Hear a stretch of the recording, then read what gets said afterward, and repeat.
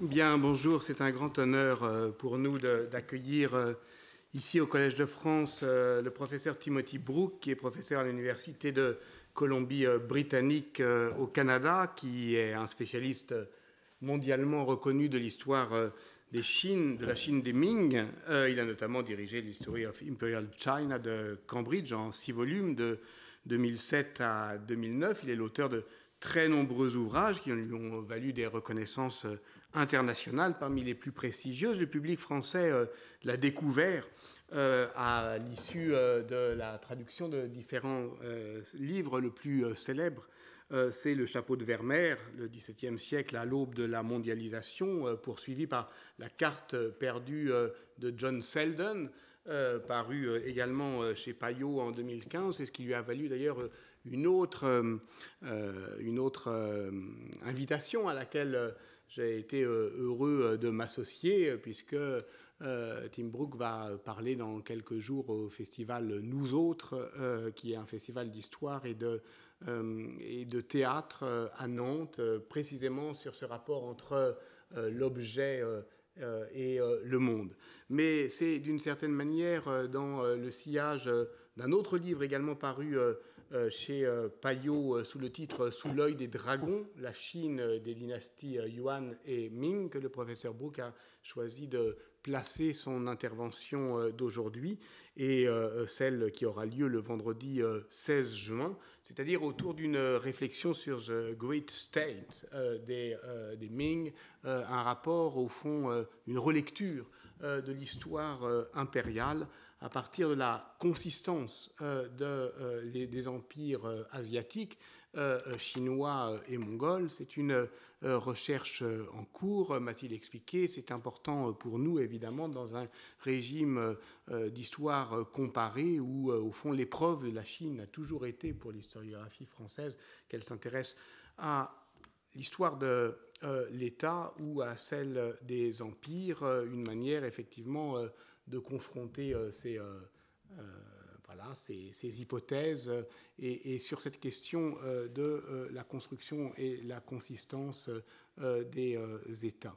Le professeur Brook va parler en anglais. Je lui laisse volontiers la parole et ensuite, si vous avez des questions, eh bien, nous pourrons lui discuter avec lui. Peut-être que vous pouvez... je pense que je parlais oui, debout. Vous venez ici, d'accord. Oui. Je vous prie de me permettre de parler en anglais. Je pense que c'est mieux pour moi et pour vous aussi. So I will speak in English today. Let me thank Patrick Boucheron for this invitation to speak again at the college. I want to talk today about the concept of empire. And I'm going to do propose a couple of dissociations that we need to undertake. We divide empires, ancient and modern, and we also divide them Western and Asian, and I want to rethink some of those divisions.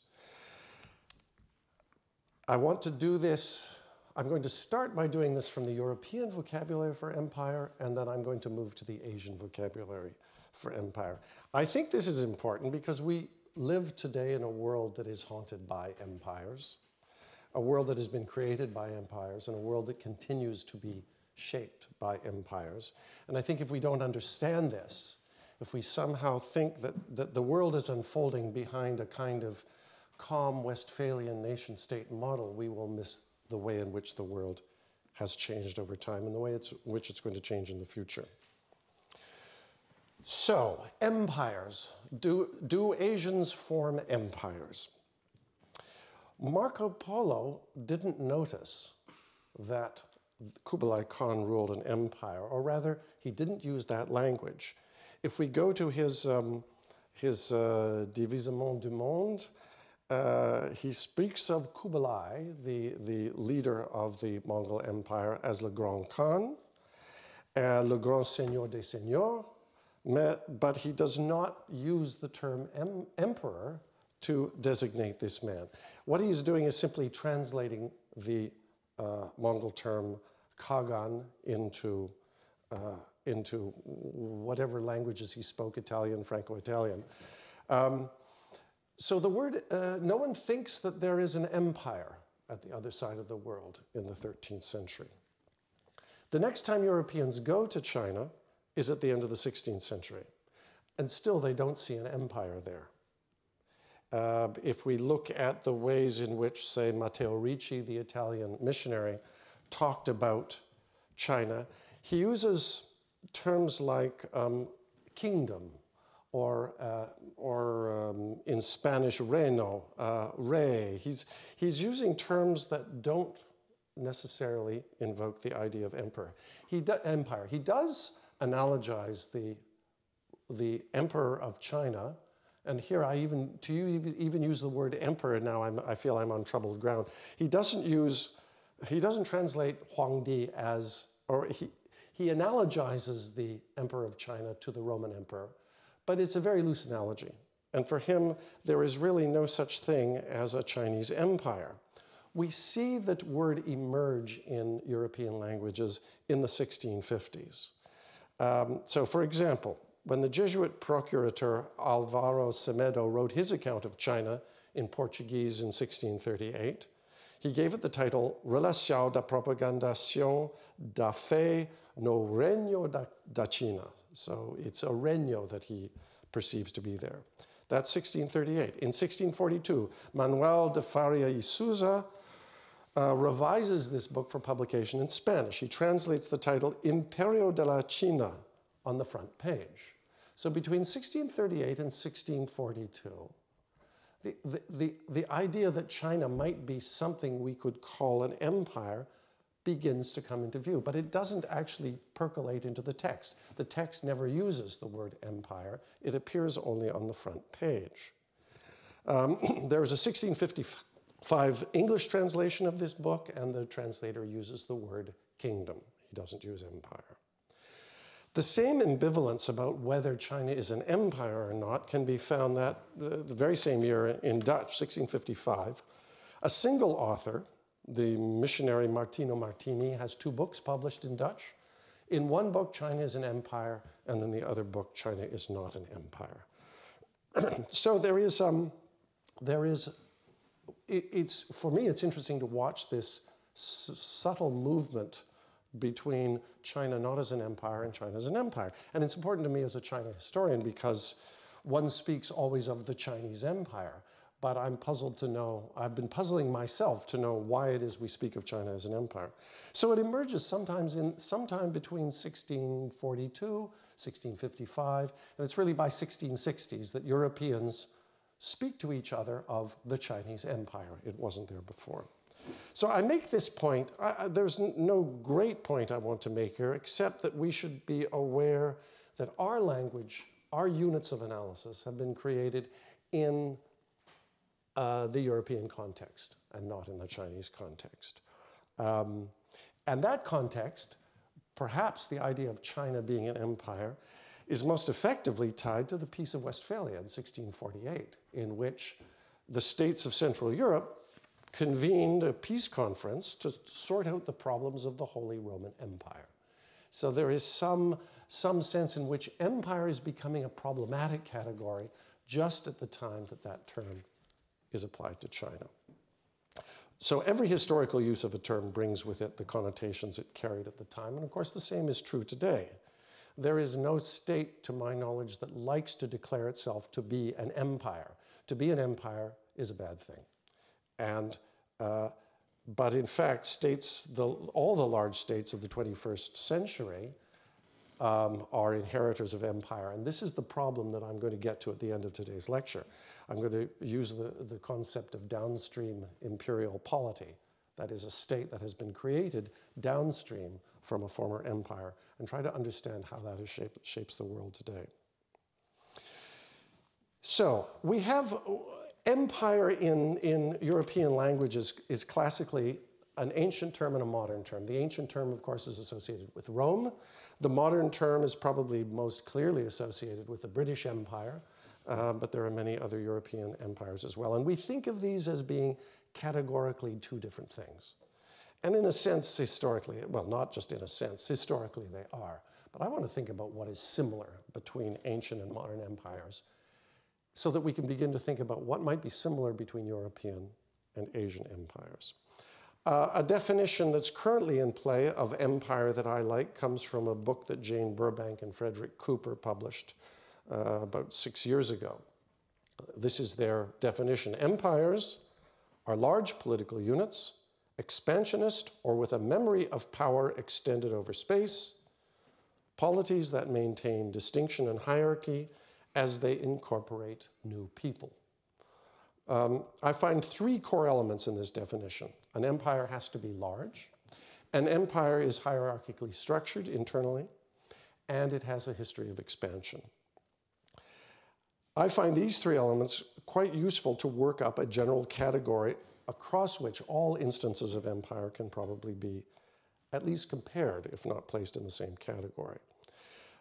My slight concern with creating any kind of universal definition like this is that we end up lumping all historical empires together without asking how particular imperial formations appeared in the particular times and places in which they did, because history never works at the level of generality. It's always working at the level of particularity. Now, it's not just that Asian empires might be theoretically distinct from European empires, but empires everywhere before the modern period have risen and fallen in relationship to what happens locally, not what happens elsewhere in the category. Modern empires are going to be a little different. Modern empires are able to draw on the imperial experience of other cultures in formulating themselves. This is the British Empire does, famously models itself ideologically on the Roman Empire. At any rate, these distinctions, as a historian, I want to maintain these distinctions, but at the same time, there is an analytical benefit to bringing past and present empires together into at least the same room, if not the same category, and also bringing European and Asian empires together into the same room to try and understand what is it about the experience of empire in the West and the experience of empire in the East that might help us understand each a little bit better. To do this, though, I don't want to start from the European case. Of course, I want to start from the China case. Excuse me, in the course of decades of working on the history of China, I came to notice a term. It took me a long time to actually recognize it as a term that appears in Chinese. And this is a term which is very simple in Chinese, da guo, da meaning large, guo meaning state. I think this is actually an important conceptual category in Asian history. And it's one of those cases of they're missing something that sits there in plain sight. And I'm curious to know why we've missed it and what happens if we retrieve this category. We recognize this da guo, this great state, as something that isn't simply just a vague description, but is actually has precise content that can be analytically thought about. I've been drawn to notice the great state because of recent thinking I've been doing on interpolity relations in Asia over the last 8 centuries. It's led me to regard the great state as a distinctive type of political formation that should be in our conceptual toolkit if we, as scholars of Asia who are working on this kind of thing, are to participate in writing a global history of empire, which I think we have to be. Given the near ubiquity of the term da guo, the virtual absence of any discourse on this concept turns out to be more than just a curiosity. And it's worth asking why we don't notice it and what it might signify. The term is unambiguous in every Asian language that I know, plus the ones I don't. In Chinese, da guo, large state. In Japanese, daikoku, same characters. In Korean, daeguk, same characters. In Vietnamese, daekok, same derivation. In Khitan, it's masaga gur. In Mongolian, ik ulus. In Jurchen and Manchu, ambun guru. Amban gurun. In every case, large state have been put together. Only in Tangut do they change the order, liata, because of the nature of Tangut grammar. So this phrasing is so simple that it's not obvious that anything specific or even technical is being named, but I think it is. And so it's a term that's been left hidden in plain sight, and I want to think about what it might help us do. if we recover it. Well, as a China historian, where Da Guo begins to appear, and it appears almost as an afterthought, or at least historians have treated it as an afterthought, at the beginning of the Yuan dynasty in the 13th century, when we're back with Kublai Khan in 1271. And his enthronement edict, December 18th, 1271, declares that he will now, his state will now take the name Da Yuan, large, big, great Yuan, which is the Chinese term his Chinese advisors chose for him. Kublai probably knew a smattering of Chinese, but his Chinese wasn't very good. So his advisors gave him the concept of Yuan, but the Da is sitting in front of it. He doesn't explain why his state is Da, why it is great. He does note in his enthronement edict that he's completed the great enterprise, the same Da, he's completed the great enterprise of his grandfather. His grandfather is Genghis Khan. Genghis Khan's goal was to extend his rule to all four directions, that is, to rule universally. And Kublai said that he has now achieved what Genghis Khan set out to do. Not true, but that's fine. This is just political talk. But he says in his edict that he needed a great name, a Da Hao, in order to express the Da, the great enterprise of his grandfather. And so he comes up with the Da Yuan, the great Yuan. But he doesn't explain the name particularly. It's just to him natural that the Yuan would be Da. It suggests at one level that the use of great, this identification of a polity as a great polity, has already become somewhat formulaic. He doesn't need to comment on it. But it's a little puzzling because if you look back in earlier Chinese dynasties, the Da comes up occasionally. You see a Da Song, a Da Tang, a Da Han, but these terms are not used consistently. And they're used in certain formal contexts, but they're not used by the state itself. The state does not seem to insist that it is a Da Guo, that it is a great state. It's a way of speaking that sort of acknowledges scale, perhaps, but that's all. So where did Kublai get the idea of being a great state? Well, I think you have to look at the non-Han dynasties in order to see this. His immediate predecessor was the Jin dynasty, a political formation of the Jurchens, who were the forerunner of the Manchus. Their dynasty was called the Jin. But in fact, if you start to go back and look at the records, the Jin is never the Jin. It's always the Da Jin. It's always the great Jin. This is attested as early as 1115. The Jurchens also used Da Jin, which means the great Jurchen state. This is a term that appears somewhat later. But the Jurchens didn't call their state great on their own doing. If we look further upstream, we come to the Tanguts. They had a dynasty called the Xia, and always speak of it as the Da Xia. For some reason, Chinese historiography calls this dynasty the Xi Xia, the Western Xia, but the Tanguts themselves never use the term. They were the Da Xia, or sometimes the Baigao Da Xia Guo, the great Xia state of white and high. It has to do with certain mythological references in the title. Sometimes they just called themselves the Da Guo, the great state. But the Tanguts didn't make this up either, because if we keep going back, we come to the Khitans, who had a dynasty known as the Liao, and again, they consistently refer to themselves as the Da Liao, the great Khitan state, or sometimes the Da Qidan Guo, the great state of the Khitans. Now, we could foreclose this discussion by saying, all right, they saw that sometimes the Song was the Da Song, sometimes the Tang was the Da Tang, so they're just imitating Chinese practice. But I think to fold the states of northern China and the steppe into the history of China is a huge mistake. We lose track of what steppe political traditions have done to influence the way in which China has emerged as a modern state. So when the Khitans in the 930s formed the Great Khitan state, it's not because they're engaging in some tryst with China's destiny. It's because they needed a name for the thing that they had created. It was understood by the Khitan warrior society that as they expanded, they were expanding out into territories that were not Khitan and that had never been under Khitan authority.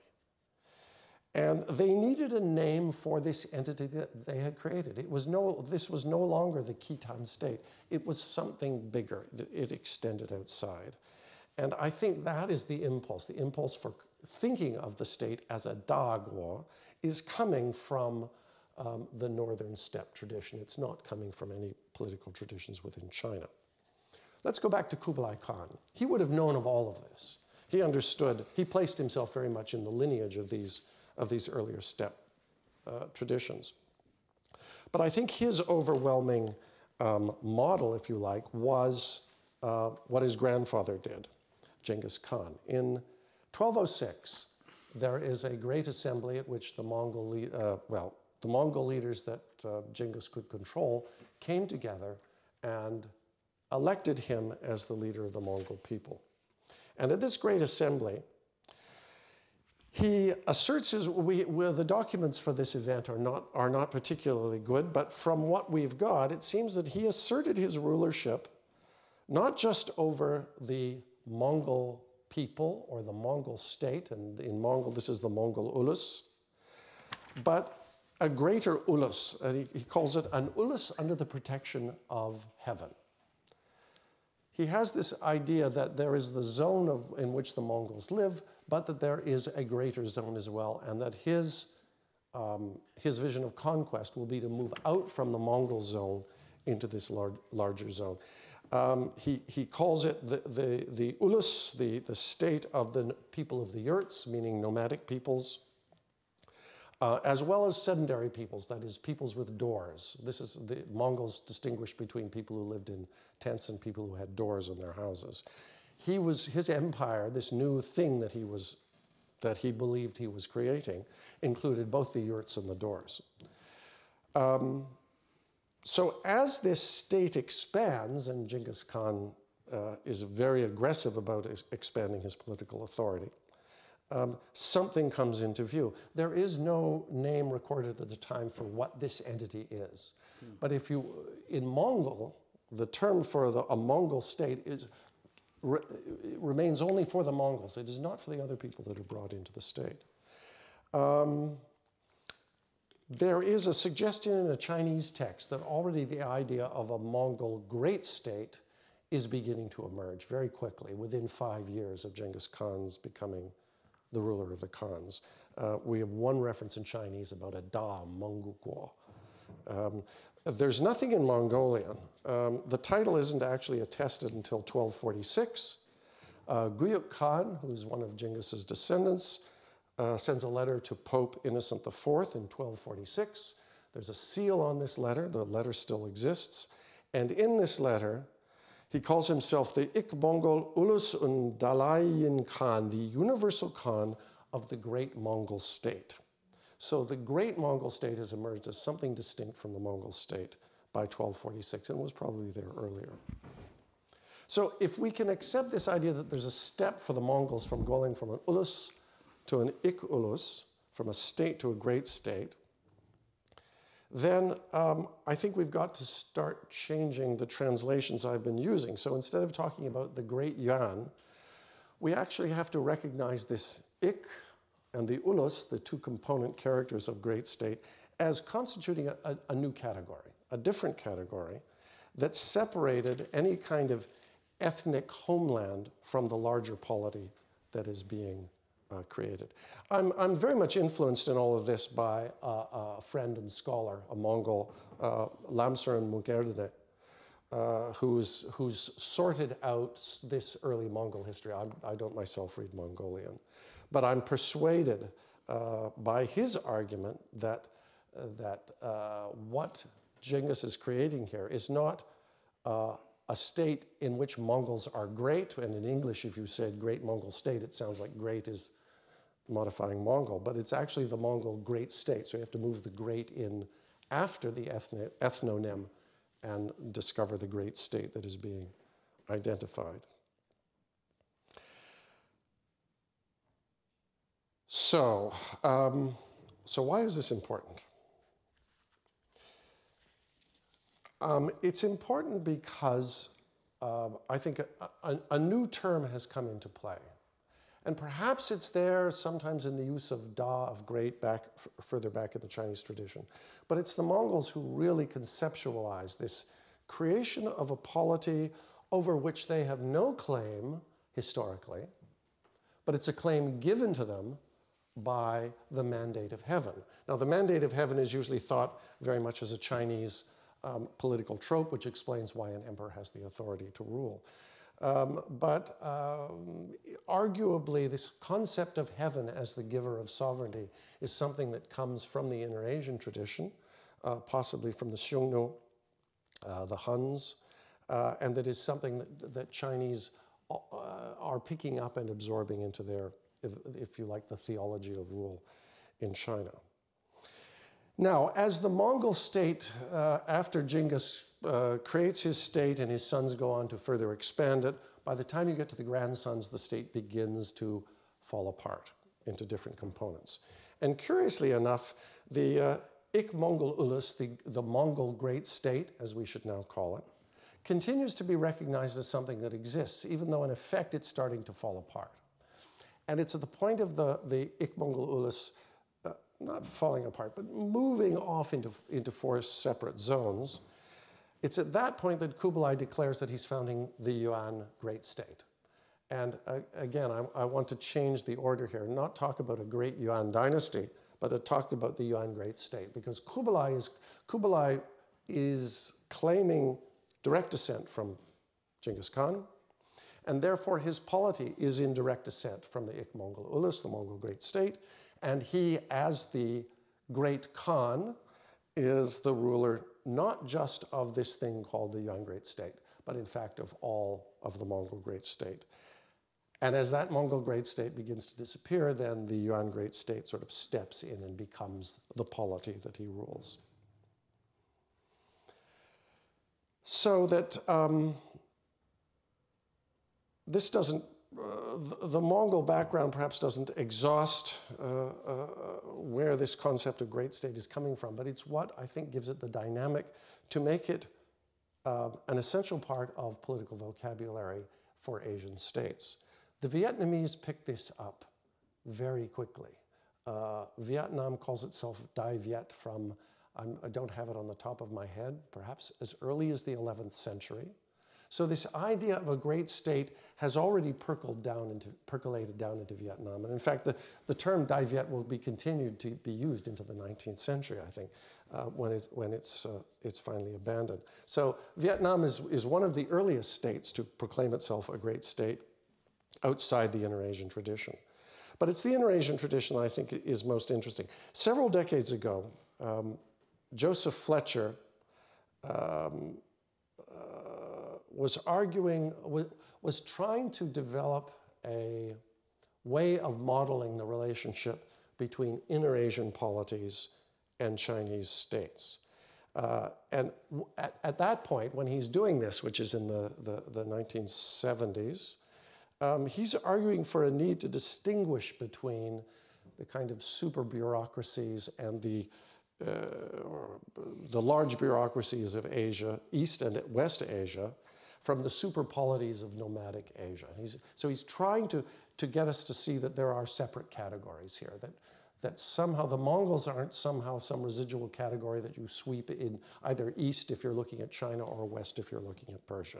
You need to distinguish what he calls the grand khonships, super tribal formations over multi-tribal nomadic peoples, from agrarian bureaucratic empires. He stresses that a great Khan emerges out of very different conditions, and that a great Khan might exploit bureaucratic conditions in zones in which there is a bureaucratic state, but this is often only useful in a kind of transitional sense. And it's a transition that can be protracted, and the outcome often results in the weakening of the nomadic traditions of the state, that is, that eventually bureaucratizes, whether it's in an Ottoman style or a Chinese style. But this insight enabled Fletcher to link nomadic and agrarian polities within a unified continuum of Asian state formation, while recognizing that there are distinctive lineages. So I rather fancy placing myself kind of in the wake of what Joseph Fletcher has done, and but to perhaps even give the inter-Asian political traditions greater weight, or greater, at least a larger legacy than Fletcher was willing to do. So my proposal is that the concept of a great state, the great state, becomes the sign under which both Fletcher's great khanship and the large agrarian polity can be located. The convergent history of the term, particularly as it was mobilized in Inter-Asia, transformed expectations a millennium ago about what a state was and what a state leader should aspire to do. And that tradition has been extremely powerful in Asia ever since then. After the Yuan dynasty collapses in 1368, the Ming comes along. The Ming declares itself to be a great state, and that's going to be the subject of my second lecture. As the Ming state is facing peril in the 17th century, the Jurchens reemerge, and the Jin Great State comes back again in 1621. The name is then changed to the Qing Great State in 1636, and in 1644, the Qing Great State will invade China. And this is a point I like to remind my students of. China did not become the Qing dynasty. China was conquered by the Qing dynasty. Now, so if I'm placing myself in Fletcher's in Fletcher's shadow here, it's because I think that and he did too, that our focus on China's internal traditions misses a large component of what is to be understood, particularly about the Qing dynasty. But I would take it much further back. This is all really just part of what has been called New Qing history, the idea that the way in which you tell the history of the Qing dynasty has to be one that takes account of the Qing dynasty's inter-Asian past. But I would put that inter-Asian past central in any attempt that we try to make to understand what the Qing dynasty was about. Well, the Qing, the Yuan, Ming, and Qing were not the only great states of East Asia. As I said, Vietnam was a great state, the earliest of these of the non-northern great states. Other polities around Asia pick up this terminology. Japan is using Dai Nihon Koku, the Japan Great State, as early as the 16th century, but it doesn't really become a formal part of the formal language of the Japanese state until after the Tokugawa family has taken control and consolidated its hold over the islands. It works very nicely for them because instead of a series of smaller states, which the Japanese archipelago was in the 16th century, the Tokugawa are unifying all of the Japan islands and therefore claiming that they now have a great state status. It's not a major concept for Japanese until the beginning of the 20th century, as Japan moves, if you like, from the period of ancient empires to the period of modern imperialism. As Japan does so, Japanese nationalists at the beginning of the 20th century want to retroject this title back into their history. And so they start talking about 3,000 years of the Japan Great State. It's a complete projection on the part of the 20th century nationalists, but there it is, and then becomes widely accepted as though Dai Nihon Koku, the Japanese Great State, is something that has been there forever. Koreans pick this up as well. They pick up great state terminology in 1897. The Chosun dynasty is briefly reorganized under a new name called the Daehan Jeguk, the Great Hand Empire. And the Jeguk they use is actually a translation of a Japanese term, which is translated from a European term for empire in the modern sense, if you like. And gradually the Jeguk falls out, but Daehan, Great Han, becomes the term that Korea recognizes itself under. And curiously, Korea is about to fall to Japanese conquest. By 1910, Korea has disappeared into the Japanese Empire.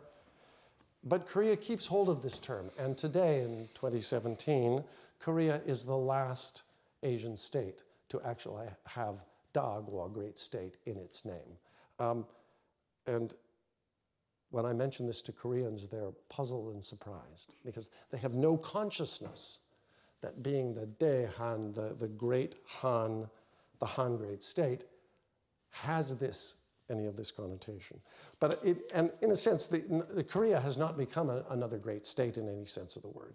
But this has become the language in which you speak of political authority.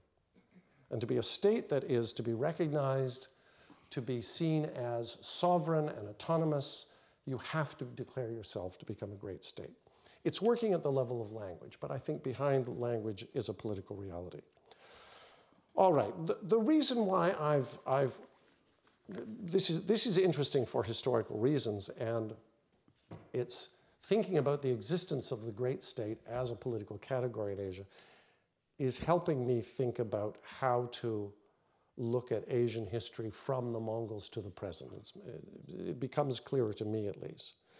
But the reason why I want to focus on this as much as I do is that it now gives me, as a historian of Asia, a way of going back to the history of empire, but not starting from the European case.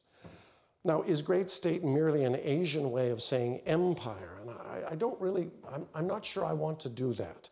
Ultimately, yes, I think it is. I think Daagwa is the Chinese term for empire, and it needs to be recognized as such. That is, if you open a Chinese dictionary and you look for the word empire, you get Digua, which is the transliteration, but the transliteration through Japanese of the European word empire.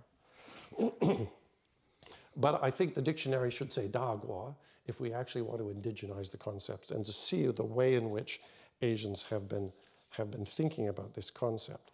Now, there's a danger in resuscitating historical terminology and trying to use it today. We risk overloading the term with an importance it didn't have at the time. Perhaps Daagwa was just a curlicue, a little decoration on state names. But if I think this risk is worth taking, it's because I sense just the opposite is at stake, which is that if we don't have the concept of Daagwa, we have no way of trying to understand the success of the post-great state polities of Asia in the 20th and 21st century. And this is where I am going with this analysis. So the analytical benefit of aligning the great state and empire is in making sense of their historical outcomes. Now, if we talk about empires and imperialism in Asia, it's a term that is utterly familiar to every Asian. The history of imperialism is the history of Western imperialism in Asia. What I'm trying to discover here is Asia's own history of imperialism. So Asia is not only the object of imperialism, it is also an imperialist subject, engaging in the same kinds of imperial exploitations that have now been condemned globally in the end of, after the fall of colonialism. So the concept I wish to use to make sense of this heritage is the downstream imperial polity. That is, a nation state that has inherited the sovereignty of a zone that was once under the jurisdiction of an empire and whose scale and boundaries derive to a large extent from that earlier imperial formation. Downstream imperial polities are ubiquitous in the 21st century world, though we tend not to think about it, not to be aware of it, because national histories, in almost all cases, rigorously try to block out the memory of empire in the formation of the nation state. And indeed, for a state to acknowledge that it has been imperial in its past is often seen as a threat to its legitimacy. My colleague at the University of Michigan, Mrinalini Sinha, has noticed this in the case of India. The paradox of an empire cross-dressing as a nation state in its post-colonial anti-imperialist avatar. So she's writing of anti-colonial movements in South Asia, and she observes that nationalist intellectuals aspired to reconstitute the very foundations of existing empires while saying they were creating a nation state that was internally meaningful to itself and not the product of empire. And she finds this is a kind of, it's more than an irony. It creates a political condition of leadership that makes post-war India's history very difficult to make sense of, except as a grab for political power on the part of political elites.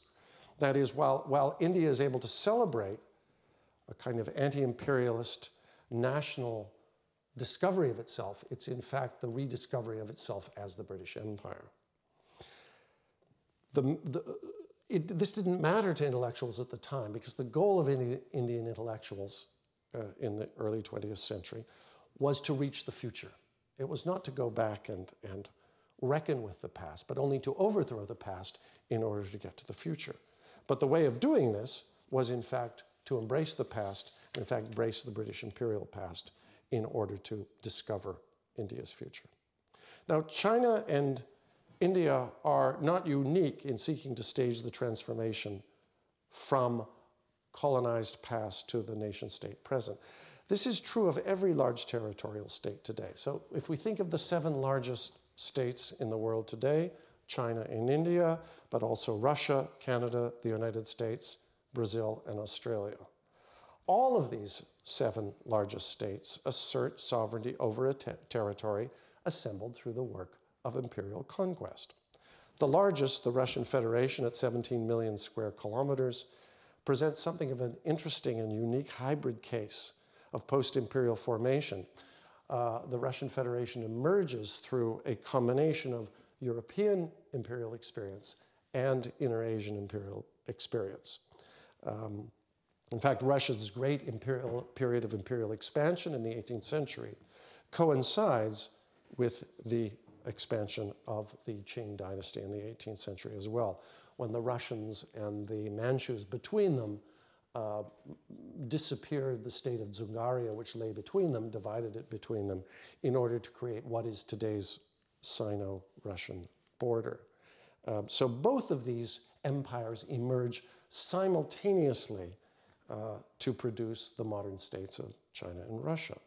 And although Russia lost some of its great state legacy when the Soviet Union was dissolved, it continues to occupy an enormous territory, the largest territory on the planet. The People's Republic of China, at 9.5 million square kilometers, is similarly the heir of colonial expansion. Its modern national history highlights the country's suffering at the hands of European empires in the 19th century and of the Japanese Empire in the 20th. And there's no way to gainsay this. It's absolutely true, particularly their experience at the hands of the Japanese great state. But its historical upstream is occupied by the Manchu great state of the Qing and the great states that preceded it, the Ming great state and the Yuan great state. One ulus, to go back to the Mongol term, one state did manage to break free in 1911 when the Qing dynasty collapses. That's Outer Mongolia, which exists today as an independent state. But otherwise, the Republic in 1912 was able to keep the empire intact. There were attempts by many groups within that empire to have their own sovereignty recognized internationally. They all failed to do so. So China emerges as a very large state when it becomes a republic in 1912. This is, of course, seen as a victory by all Chinese, but it's seen as a problem among those who do not aspire to be part of this great state. And in fact, the legacy poses a very heavy problem on China today.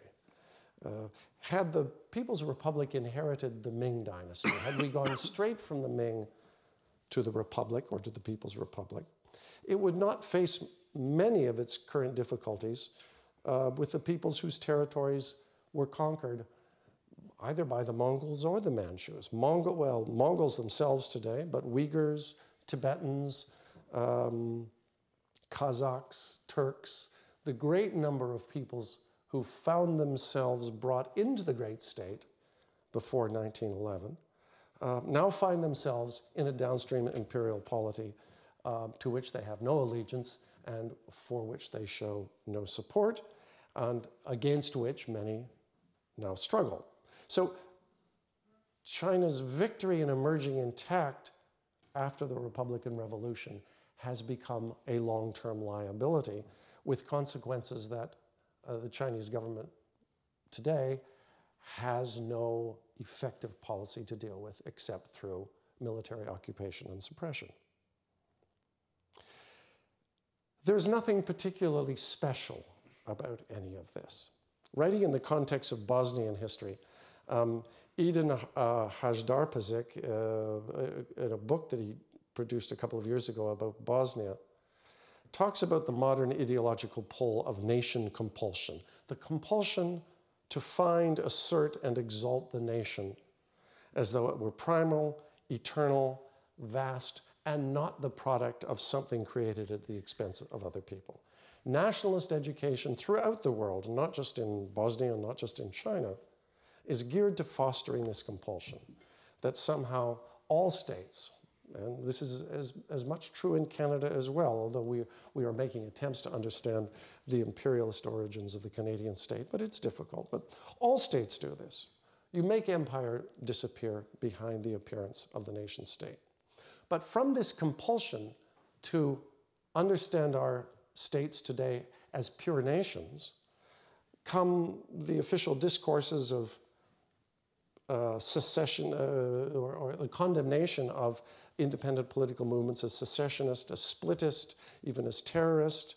And this is how the Chinese state seeks to explain its difficulties today to itself and to the world and to its people. And most Chinese are willing to accept these claims. They have no sense, very little sense of the imperial production of their own state. So true to the great state mantra, national unification is the necessary goal of the state, and it must continue. There can be no subdivision of the state, which I would see as a subdivision of an empire into something that creates more effective political communities. But that is certainly not going to happen in China. The only end games for China are the assimilation of its non-Han populations or their annihilation, and both projects have been underway since 1949. But as I've already said, China need not be singled out for how it has handled its upstream legacy. It is not alone in living with the burden of imperialism. And this is why I have wanted to bring forward the concept of Dagua as an indigenous Asian concept, which roughly matches up to our idea of empire. Downstream imperial polities, whether from European empires or from the great states of Asia, all face these sorts of challenges today. And how they are responding to them varies enormously and varies to a great extent on the conditions within which these post-imperial states exist today. At any rate, rediscovering that there is such a thing as the great state might help us to see how conquest is historically embedded in nation formation in Asia. Aligning the great state with empire enables us to reflect on the imperialist processes that have eventuated globally in the world map as it is drawn today. Like all maps, the contemporary map that captures the world would have made no sense 2 centuries ago. It would probably be unrecognizable. I would guess that 2 centuries from now, the map of the world will look nothing like the world that we live in today. But that's the process in which we find ourselves today. We are caught in this process of living downstream from an imperialist past that we haven't fully made sense of. Thank you.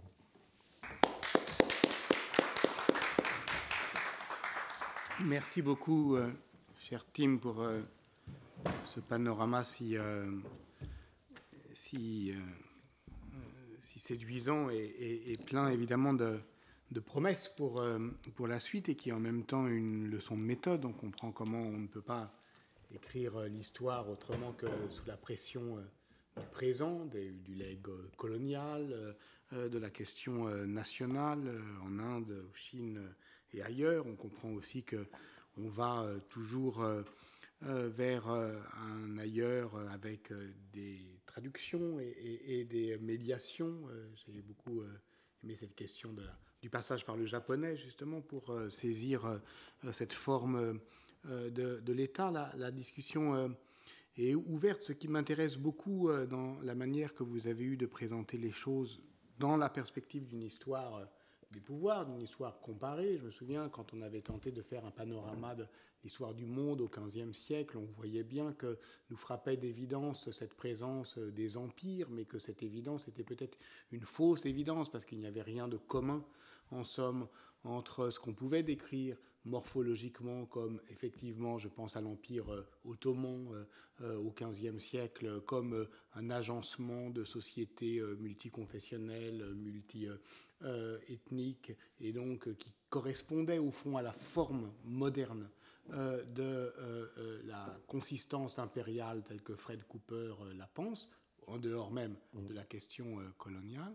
et puis d'autres grands États. Et évidemment, si l'empire est la forme superlative de la puissance, d'une certaine manière, ça facilite la comparaison.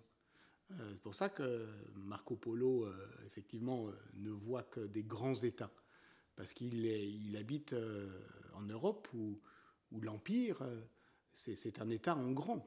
Voilà, lorsque les théoriciens de la monarchie française disent du roi qu'il est empereur en son royaume, ils ne disent rien de la forme impériale de l'État, ils disent juste qu'il n'a personne au-dessus de lui. Donc ça a à voir avec la souveraineté, et c'est une sorte de rehaussement, au fond, de sa puissance. Alors c'est effectivement cette question-là que je trouve tout à fait stimulante, cette question de la forme superlative de la puissance. Autrement dit, qu'est-ce qui fait que cet État est grand? Quelle est sa grandeur? Est-ce que c'est une grandeur qui s'étend ou qui s'élève, au fond? Est-ce qu'il va plus loin ou est-ce qu'il va plus haut? C'est-à-dire, est-ce qu'on est effectivement dans une extension ou dans une souveraineté, qui est la manière, au fond, banalement européenne de classer les pouvoirs. On va commencer à parler d'un roi comme d'un empereur quand il gagnera en puissance. Mais cette puissance n'est pas forcément un étalement territorial. Ça peut être effectivement un rehaussement souverain. Voilà. Je ne sais pas si ça a un sens de dire ça ainsi, mais je me demandais si, justement, à partir de ce qu'avait vu Marco Polo de Kubilai, c'était effectivement une extension territoriale, mais c'était aussi une souveraineté. Voilà. Yes. And and I will respond in English if I may. I think the distinguishing between,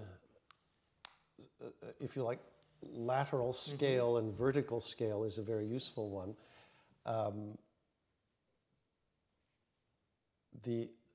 There was, I think, in the 13th century, there is no problem for you to extend, you as the ruler, to extend your state as far as you possibly can. There is not the same obsession with fixed sovereignties. So that in itself is not remarkable. What is remarkable is scaling up to heaven, so that you as the ruler are directly under heaven. The same theology seems to, I shouldn't say the same theology, but a very similar theology, in which heaven is appointing the person who has the moral authority to rule not only his own territory, but any other territory he can achieve as well. So you're right. This is why there's nothing surprising to Marco Polo about Kublai Khan. He is simply, he describes him in the book as the greatest ruler who has ever lived. Kublai Khan is the highest form of rulership, and he makes as much sense to Europeans as he does to Asians. Yes.